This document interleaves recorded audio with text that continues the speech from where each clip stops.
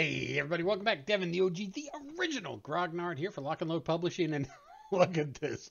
We're back to Lock and Load Tactical Digital because we seem to do so much work with it. So, what have we got here? New DLC release for you today. What are we looking at? Valor of the 13th, which is a DLC for Heroes of the Motherland. But I can hear you saying, wait a minute, Heroes of the Motherland isn't out yet. You're right. Strap in. It's going to get a little bit bumpy on how we explain this. So, Heroes of the Motherland is probably not going to be released for a few months yet. The basic fact is that it's got a lot of maps in it, and a lot of maps that our map guy has to kind of redo, because in the original Heroes of the Motherland, some of the scenarios would say, oh, take map X and put a couple building hexes on it and ignore the river. Well, we don't like doing that, and it doesn't really work that well in the digital, so we kind of got to redraw all the maps that have those little alterations on it from scratch, and that's about 15, 14, 16 maps, somewhere around there. I don't know the exact number, but it's a lot. It's still going to be several months before Heroes of the Motherland is actually ready, and we wanted to get the German East Front and the Russian counter sets out to you guys, so you guys can use them in the battle generator and the scenario editor, so you can start doing East Front maps. So we've kind of released an expansion DLC before the before the main game is even out, and that's kind of the reason why. We've been kicking Valor the 13th around for year and a half, 2 years, I guess, and we just decided this was probably a good time to go ahead and release it. And that's basically the reason why we're releasing the DLC / expansion before the main game, is because it's still going to be a long time before we get Heroes of the Motherland out, and we wanted to get you those counter sets. So what exactly is Valor of the 13th? Well, the biggest thing with Valor of the 13th is that we've got a new set of optional rules that you can play with for vehicles. So let's go ahead and head back to the main menu real quick. Let's go ahead and click on, as you can see, a bunch of people playing it because we've released the game today. Let's see, where is it? Options, under game rules, and this is where you're going to find all the game rules out. So like the vehicle size modifier, vehicle speed modifier, 5.1 flammable hex checks, 5.1 hull down rules, 5.1 artillery rules. And here it is right here. Optional penetration damage. Ignore that. That rule 14.1.4 was the original rule number that we were going to work and integrate it into 5.1, but we decided, now, since we're starting to put a lot of optional rules in, let's go ahead and make our own rules section for the optional. So don't pay attention to that. That kind of slipped through us because that's what it was originally when Tom started working on this. So what does that actually mean? Well, the actual rules themselves are finished to a point where Tom could program them into the game, but we haven't got them fully edited. So under normal circumstances, you would have the rules PDF, click on that, and it would take you to the library lock into the bookcase. You click on it, I'm sure you've all seen it. And there would be the Valor the 13th module rules. We're still editing it. We're still tweaking it just the way we want to, and hopefully within a week we should get the actual rules PDF for Valor the 13th put up. And we've posted the rules on the Steam forums. Just go on there and look for Valor the 13th. David has gone ahead and put up basically a summary of what these new optional rules are. Basically what it is when you shoot at a tank now, and when you penetrate a tank, there's a chance for different types of damage depending if you hit in the turret, if you hit in the hull. You can end up, damaging a turret. You can knock the turret out. You can damage the gun. You can stun the crew. You can damage the tracks. You can destroy the tracks, and all those have different abilities, different effects on the vehicle, and it just basically expands the rules for vehicle combat a little bit more. And like I said, if you don't like it, it's completely optional. Just go ahead and push the button and say, I don't want to play with it, and push the button off. So, you don't have any problems with that. For the most part, at the end of the day, when you roll to penetrate, if you penetrate the vehicle, And honestly, when when you roll your to hit, you know where you're going to be hitting. Either it's going to be the hull of the turret. When you decide if you've penetrated, you roll 2d6 as a follow-up, and then there's going to be a chart that you look at, the 2d6 chart, and that's going to affect what happens. Basically, if you get a 7 through 12, it's still going to be a vehicle destroyed. Actually, it's 7 through 10 is a vehicle destroyed. 11 through 12 is a critical hit, which destroys the vehicle and destroys all passengers and crew in it. So there's that. But if you roll 6 or less, you could have, depending on where you hit, if you hit in the hole, it's going to be a track hit. You could lose half your movement. Your tracks can be completely knocked out, and the vehicle can no longer move. The turret can be jammed in place. You can roll a dud if you roll a 2. Hey, you may have penetrated, but sorry, dud round. It just, for whatever reason, it just didn't penetrate as well as it should have, or it didn't hit a critical point. Whatever reasoning, it's a no effect.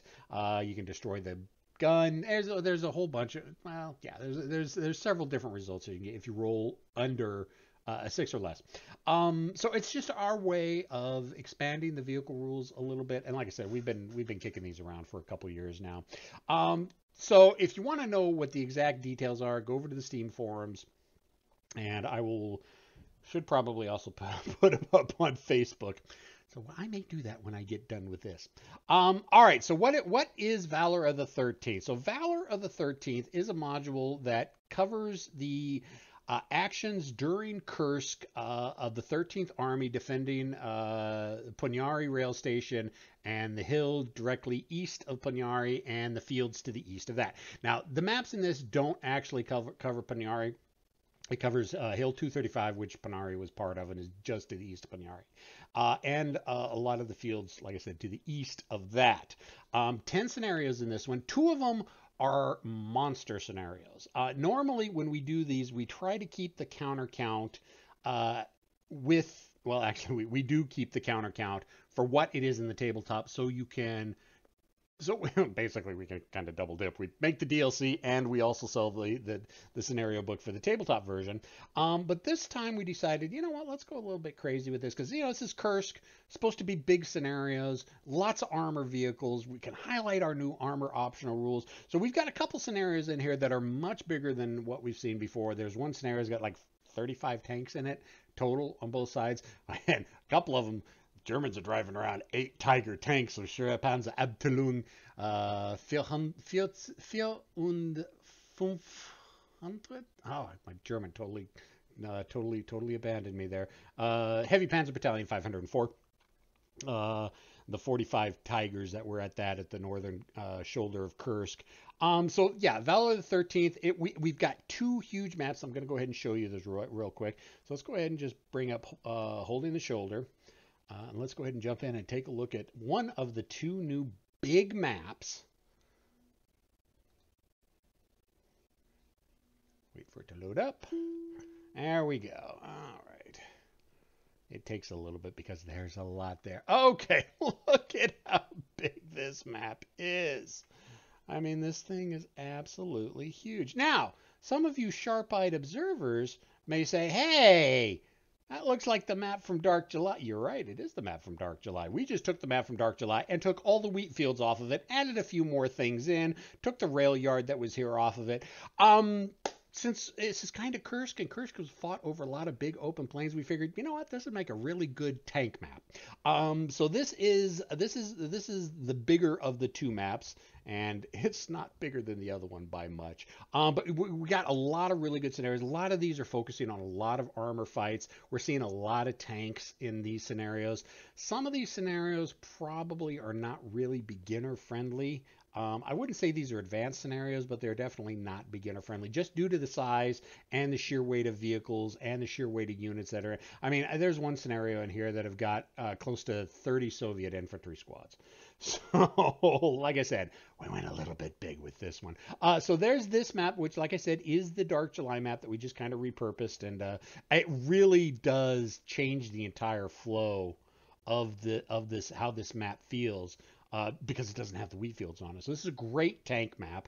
So let's go ahead, and that's one of the maps. Let's go ahead and exit game. Let's go take a look at the other map that we've got. Where is it here? Here we go, up to the top. And this is the second giant map that we've got in this. And this is hill 253.5, which was basically, as you're looking at this is the hill right here. Poniari would be, just basically a few hexes.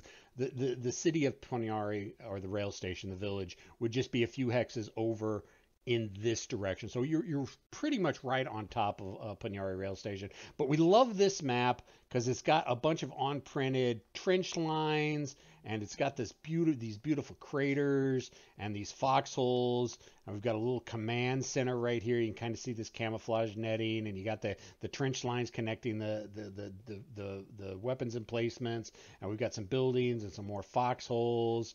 It's just absolutely beautiful map. So yeah, this is the other map, and basically it's 5 scenarios on each map. So, and since I designed them, I tried to make them as varied and as interesting as possible. So you're not going to see the same type of situation crop up as like, oh, the Germans are attacking up the hill from this direction again, or I did as much as I could to break up the battles as much as I could. And like I said, 2 of them are really big.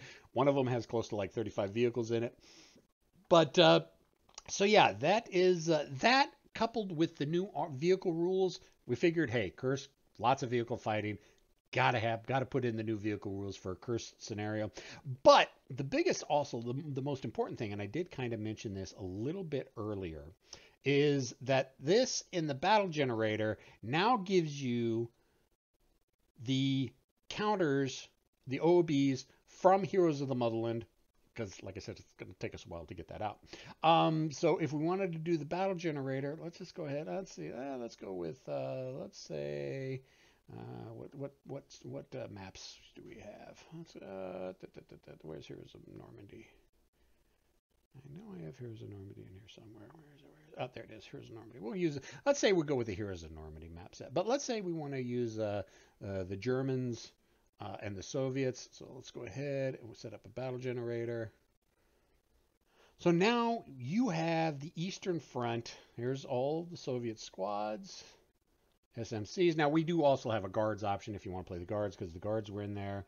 Here's the squads, support weapons for the Soviets, weapon teams for the Soviets, vehicles for the Soviets, fortifications, offboard artillery, yada, yada, yada. Yep, I know, I'm not buying anything. And then the East Front Germans from Heroes of the Motherland. We got SMCs, we've got the squads, support weapons, weapon teams. So basically, we're giving you, there we go, the Panther, the Tiger, the King Tiger. I mean, we got some really cool vehicles in there that we haven't seen in digital before.